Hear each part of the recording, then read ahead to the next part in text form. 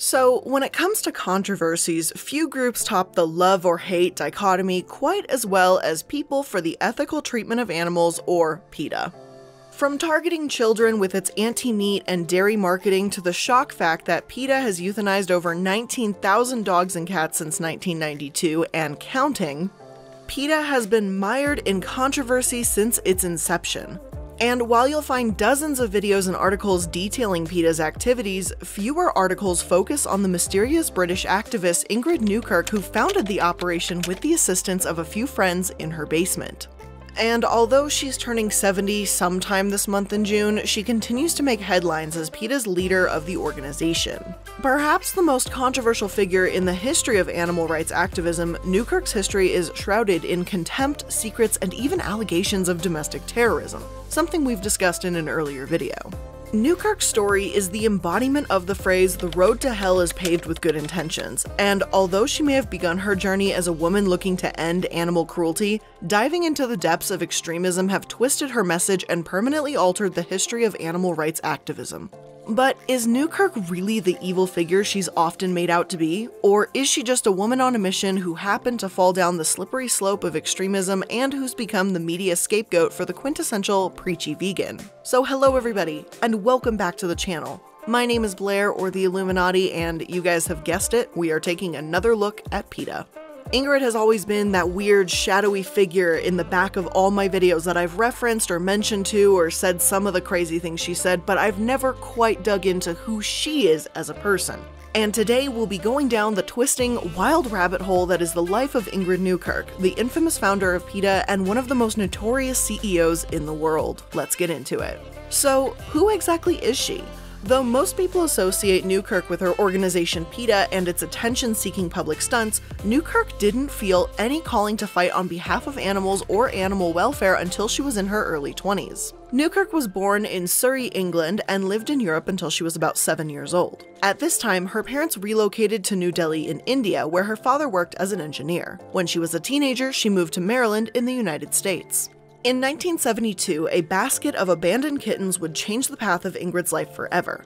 While studying to be a stockbroker, Newkirk had found an abandoned cat and her kittens. She took the animals to a local shelter who told her the cats would be put down.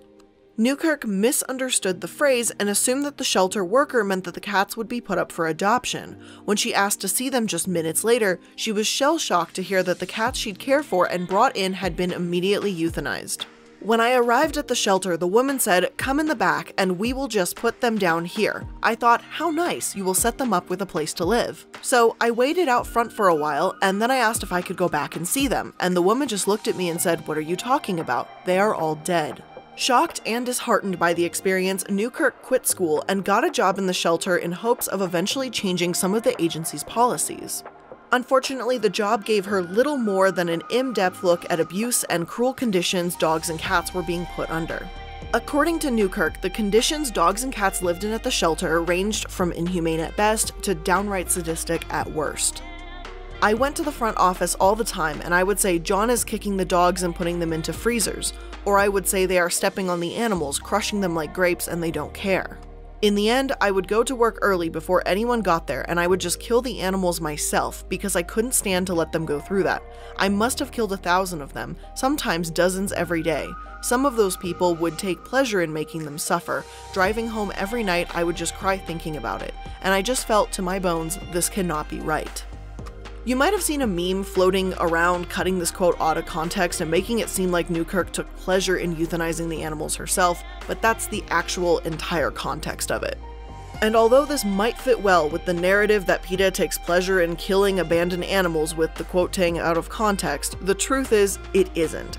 And although it is true that PETA is responsible for euthanizing thousands of animals every year and that the organization has gone on record opposing no-kill shelters, Newkirk was making a reference to the mercy killing she was forced to do while working at the shelter. The experience at that first animal shelter would set Newkirk on her lifelong crusade for the rights of animals in motion. As you see, Newkirk's intentions were spurred by good intentions. After seeing animals regularly abused and attacked by staff who were supposed to be protecting them, most people would feel like they would have to do something to help. But after forming PETA, Newkirk's bread and butter would go from investigative journalism to public stunts for attention. If you aren't familiar with the history of PETA, you might not be aware that the animal rights organization hasn't always trafficked and thrown paint on fur coats and staged protests in public areas. PETA began primarily dealing in undercover operations and was more of a journalistic operation before anything else. Founded by a group of ragtag university students in 1980, PETA was formed after Newkirk met fellow animal rights activist Alex Pacheco. Pacheco would be the one to eventually introduce Newkirk to the concept of animal rights and veganism, two ideas that were basically unheard of outside very niche circles in the early 1980s. PETA's first major act of animal rights activism and undercover journalism was the case of the Silver Spring monkeys. The Silver Spring monkeys were 17 wild-born macaque monkeys from the Philippines that were brought to the United States and held in the Institute for Behavioral Research in Silver Spring, Maryland, to be used as research subjects in the area of neuroplasticity. Neuroplasticity is basically the study of the brain's ability to reorganize its pathways and change over time, especially after a traumatic injury.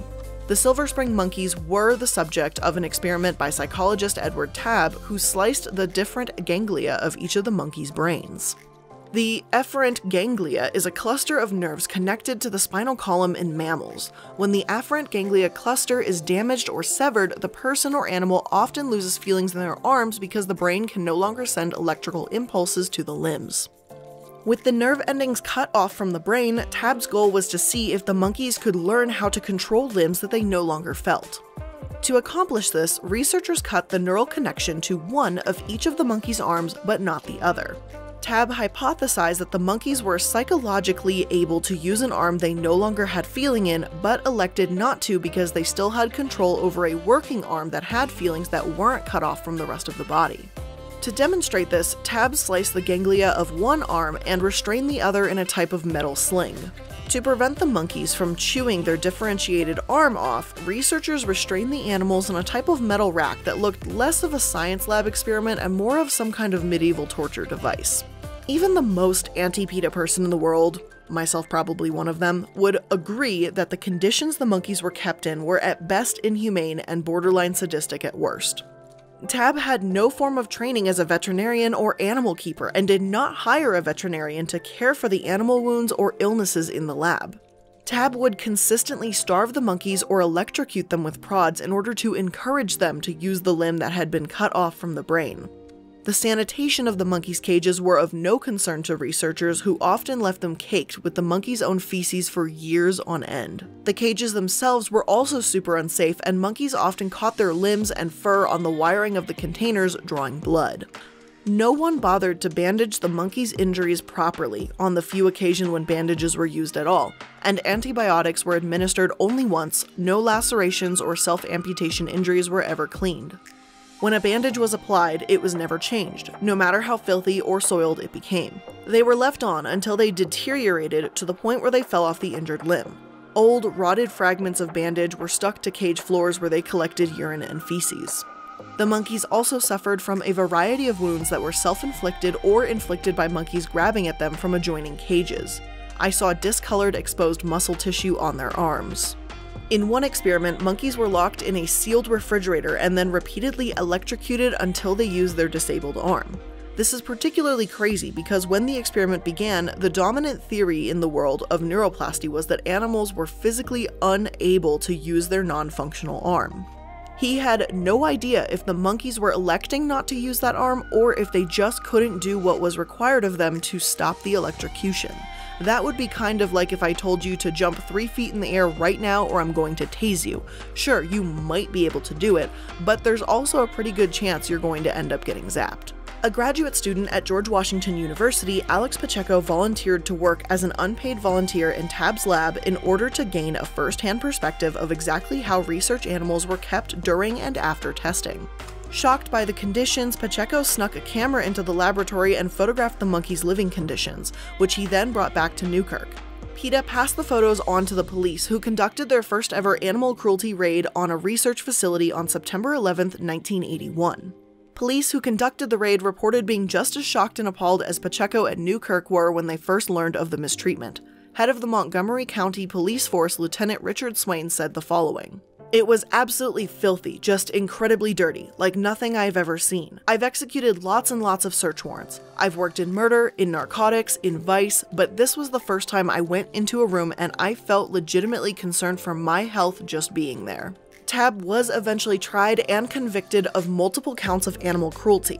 Though all the convictions would later be overturned in an appeal, the case of the Silver Spring monkeys would eventually lead to a national media outrage and new laws concerning research, animal treatment, and the types of experiments that can and cannot be conducted on animals. It would also catapult PETA's status from a nameless group of 5 university students in a basement to a household name.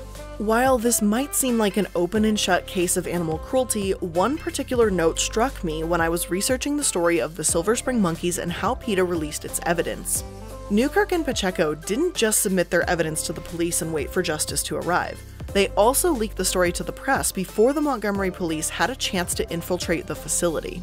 PETA had called multiple press outlets the day before the raid. As a result, the police were greeted with crowds of reporters, cameramen, and assorted animal rights activists handing out pamphlets.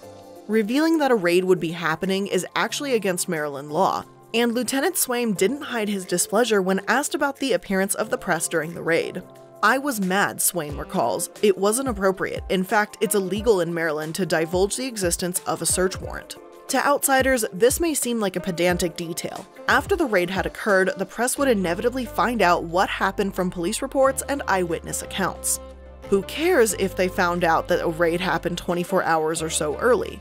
The truth is that there's a reason why it's illegal to make public knowledge that a raid will be conducted. Police need to wait for the court to approve a search warrant before they can legally enter a home or business to conduct a search. This can take days, weeks, and sometimes even months depending on the needs of the police and how busy the courts are. If the facility had been tipped off about the upcoming raid before police had the chance to get their search warrant, they could have had a chance to clean up their act, so to speak, before the Montgomery police had a chance to serve justice. This might have been PETA's first major foray into active action against animal cruelty, but it was also the first sign that Newkirk had no problem bending the rules of the law in order to make a point. We will see Newkirk drastically escalate this concept with future PETA stunts, eventually leading to a split between Newkirk and Pacheco, who would no longer stand Newkirk's leadership choices. I'm often asked, why did you part from PETA? Was it a fundamental issue and/or do you feel the actions by PETA were justified? The short answer is, I left PETA because it had and has drifted far from its base, and because of disagreements over tactics. Over time, she began to introduce the investigative work, mostly because it costs a lot of time, and began replacing it with what I call stupid human tricks. This caused friction between us. But these stupid human tricks, as he said, would eventually become the least of Newkirk's problems when it came to public image. The Animal Liberation Front, or ALF for short, is a leaderless animal liberation group that supports direct action to eliminate animal cruelty. This direct action can include everything from non-violent means of action like peaceful protests and sit-ins to violent crimes like arson, destruction of property, and assault. Because the group doesn't have a formal organization or hierarchy, actions committed on behalf of ALF can vary wildly depending on the cause and individual. ALF has claimed that the group doesn't support violent actions or actions that are against the law. Despite this, many government officials and media outlets have condemned ALF for their failure to condemn violent attacks, many of which involve destroying property with fire. According to the Southern Poverty Law Center and the FBI, the Animal Liberation Front, alongside another group, the Earth Liberation Front, otherwise known as ELF, committed more than 600 criminal acts between the years of 1996 to 2002 alone. The groups also caused more than $43 million in damages. The FBI labeled ALF as a special interest domestic terrorist organization in 2004. During the past several years, however, special interest extremism as characterized by Animal Liberation Front and Earth Liberation Front and related extremists has emerged as a serious domestic terrorist threat.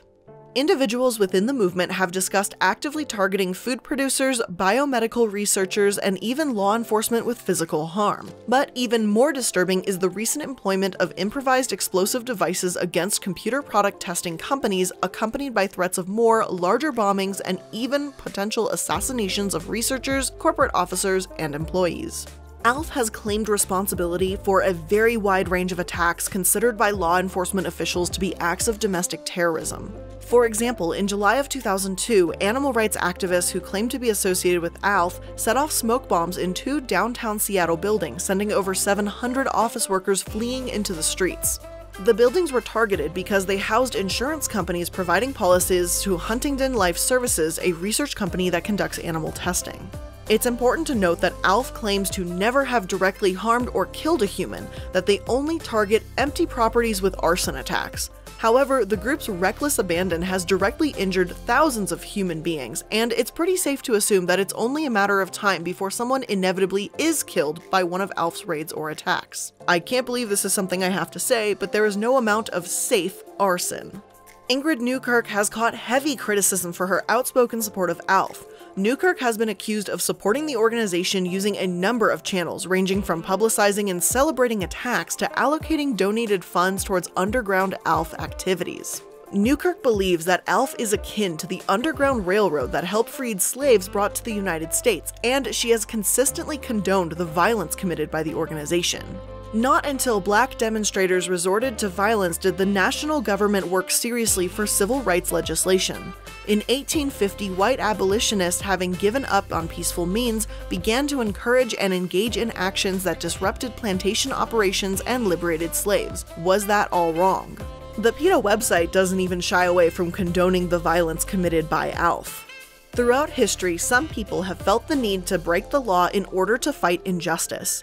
The Underground Railroad and the French Resistance are both examples of people breaking the law in order to combat injustice. PETA is a legal activist organization, but we realize that other groups have different methods, and we try not to condemn any efforts in behalf of animals in which no one is harmed. The ALF, which is simply the name adopted by people acting illegally in behalf of animal rights, breaks inanimate objects such as stereotaxic devices and decapacitators in order to save lives. It burns empty buildings in which animals are tortured and killed. Anyone can be an activist. It does not take any special skills or superhuman abilities. You just need to care enough about animals to want to help them. Another important note, when pressed, Newkirk has claimed that she doesn't support the acts of arson committed by the Animal Liberation Front, but her denial is unconvincing at best. I do support getting animals out in the same way I would have supported getting human slaves out, child labor, sex slaves, the whole lot. But I don't support burning, I don't support arson. I would rather that these buildings weren't standing, so on some level I understand. I just don't like the idea of that. Now, obviously, I can't get inside Newkirk's head, so I can't say for certain that she's lying, but I'm just throwing this out there. If you need to add addendums to the phrase, "I don't support arson," I'm not sure it's a very far stretch to say that you might just possibly be okay with a tiny bit of arson. Newkirk's direct association with the ALF is murky and steeped in confusing contradictions, but there's no question that Newkirk has publicly come out in support of the ALF. In 1992, Newkirk wrote a truly bizarre 400-page book called Free the Animals: The Amazing True Story of the Animal Liberation Front in North America. The ostensibly non-fiction book tells the story of Valerie, a former police officer who was responsible for founding the first American chapter of ALF after being called to action by PETA's Silver Spring monkey case. The authenticity of the account has been questioned numerous times. Joe Shoesmith, a longtime animal activist and a core founding member of PETA, claims that Valerie is totally fictitious. Newkirk has admitted that the account was fictionalized for narrative effect, but hasn't admitted that the story has been completely fabricated, as Shoesmith claims. It's impossible to tell who is exactly telling the truth, as ALF's origins in the United States are murky. The fact that Newkirk titled her book An Amazing True Story doesn't exactly help her case. Newkirk has also been accused of having prior knowledge of at least one ALF attack and failing to report that action to the police.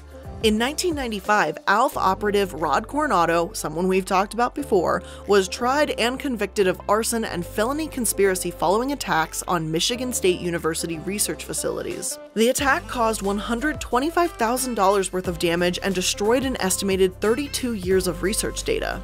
During the trial, U.S. Attorney Michael Detmer accused Newkirk of having prior knowledge that the attack would occur and urging Coronado to send her stolen documents from the laboratory and a videotape of the attack.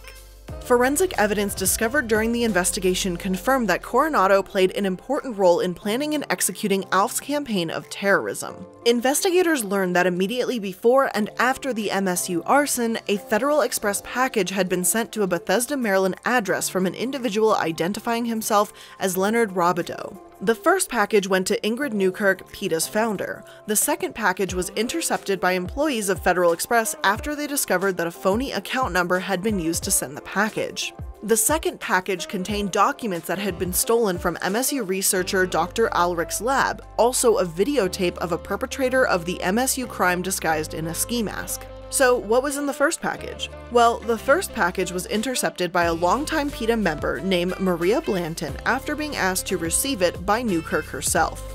Investigators received a search warrant to search Blanton's home, where they found much more than the contents of the package. Surveillance logs, code names for Coronado and other operatives, night vision goggles, phony identification for Coronado, and an assortment of burglary tools were seized from Blanton's home. However, much more curious than the physical contents of the package was the date that it was received. Newkirk had arranged to have the package of what appeared to be burglary and arson tools to her residence days before the arson attack occurred. How involved was Newkirk in the arson attack? Did she know about what would be sent in the packages? Or was Coronado just a crazy person attempting to impress his animal rights hero by sending proof of how committed he was to the cause?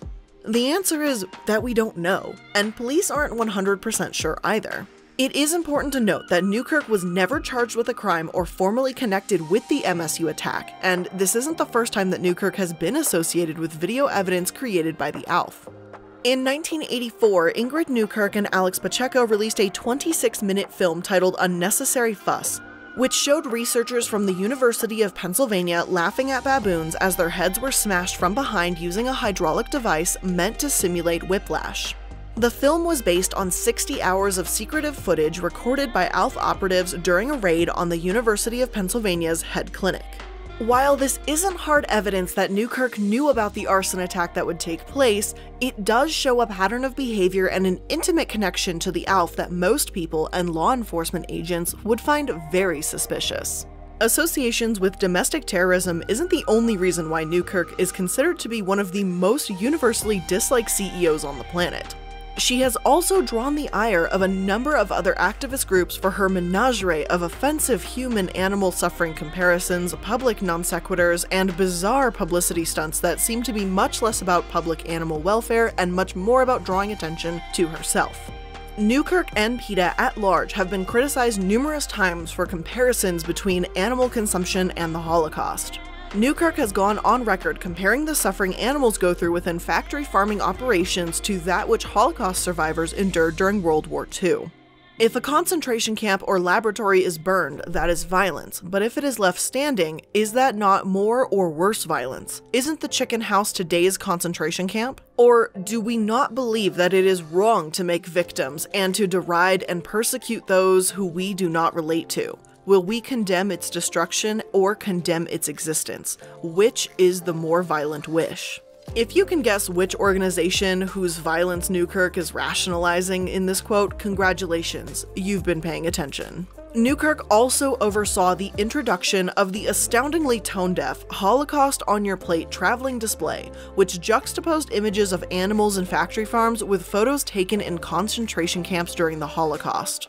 A German high court actually banned the exhibit, unsurprisingly, chastising it for making the fate of the victims of the Holocaust appear banal and trivial. PETA's defense was that the exhibit was funded by a Jewish member of PETA.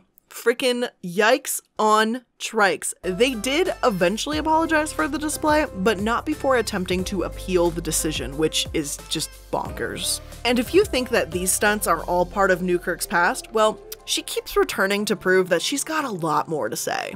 In 2014, Newkirk published her unique last will and testament that included a number of creative ways she wants her body to be disposed of. Among many suggestions, Newkirk asked that the meat of her body be used for a human barbecue, her skin be removed and made into leather products, and her eye be mounted and sent to the leader of the Environmental Protection Agency as a reminder that PETA will continue to be watching the agency until it stops poisoning and torturing animals in useless and cruel experiments. In fact, there's a suggested use for almost every one of her body parts. Her thumb will be mounted pointing upwards and given to someone who has made a significant contribution to PETA-approved alternatives to animal abuse. Her liver, vacuum sealed and shipped to France as a punishment for consuming so much foie gras, a specialty dish made from the liver of duck or goose. Her heart, a tiny chunk of it is to be buried near the Ferrari pits where German Formula 1 racer Michael Schumacher won the German Grand Prix. Why, you might ask? Just because Newkirk really likes F1 racing, apparently. Like, who knew? Did you watch Soylent Green and think, yeah, that, but with sweet baby rays? Well, I have some great news for you. Newkirk has also requested that her human barbecue be a public event. The official location will be up to the discretion of PETA. It could be at the National Pork Convention rally or to protest the transport of animals along a highway. It might even be good to serve at a political event to say it's time to put vegetarian and vegan meals in the schools. Now, all jokes aside, the list of times Newkirk has drawn negative attention to herself and PETA is a mile long. And though many people think these stunts do much more to hurt the organization than to help it, one thing is very clear. When Newkirk does eventually pass, she'll be able to say that she literally lived and died for animals and PETA. As you can see, Ingrid Newkirk's life has been complicated, to say the least. And though Newkirk does inevitably draw her fair share of online and media hate and bullies, not everyone sees her as the evil figure she's often portrayed to be by her detractors. Actor and comedian Alan Cummings, you know, that guy from the police show Instinct that got cancelled in like one season, said this of Newkirk. Without Ingrid, who is an extraordinary woman, there would be no PETA, and without PETA, the animal rights movement would not be the global powerhouse that it is today. Ingrid has been at the forefront of this movement for 40 years and somehow maintains her sense of humor. Fun fact, he also hosted her 69th birthday party. Nice. Newkirk is well aware of her own infamy and the impact her actions have had on the reputation and media coverage of her organization. In this business, I am very easy to cubbyhole. As someone said to me the other day, they had seen the HBO special and they said, "Are you really a sad, obsessed person?" And I thought, no, I'm not really a sad person, except when I lie awake at night in winter thinking about all the animals without shelter, and then I am sad. Who wouldn't be? Wouldn't anyone be sad if they have a heart? It's just that I've seen so much.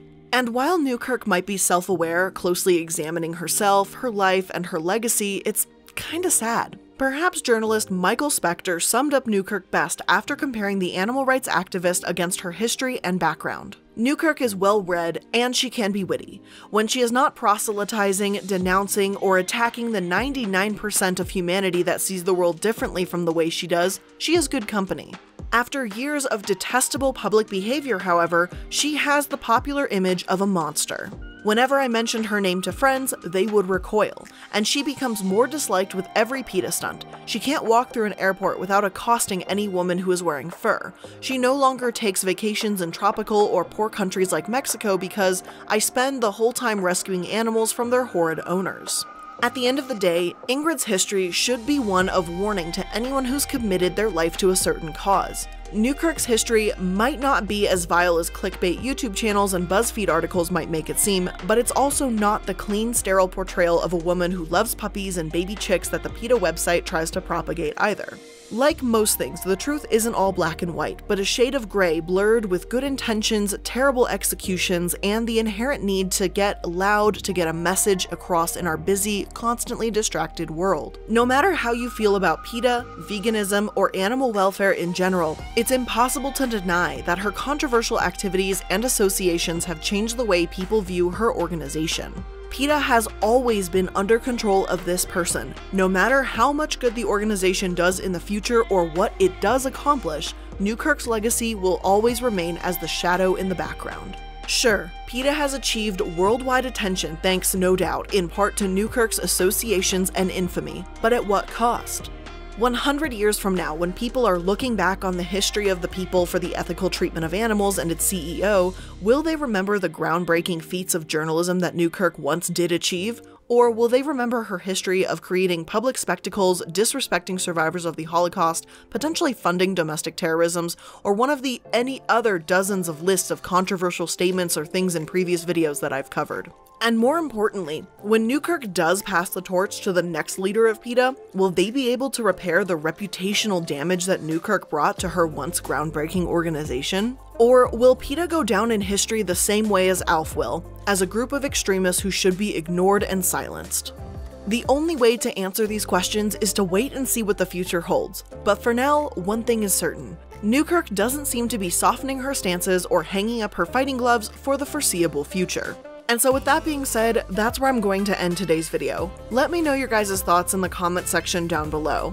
I know PETA is a very controversial company and a lot of people have very strong sentiments for or against it, so let me know what you guys think about this history of the founder's CEO down below.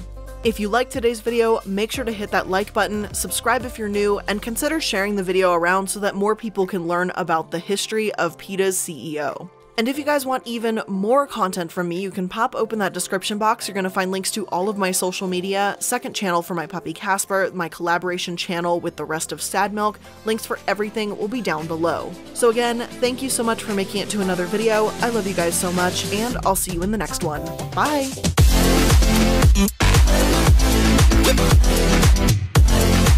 Mm-hmm.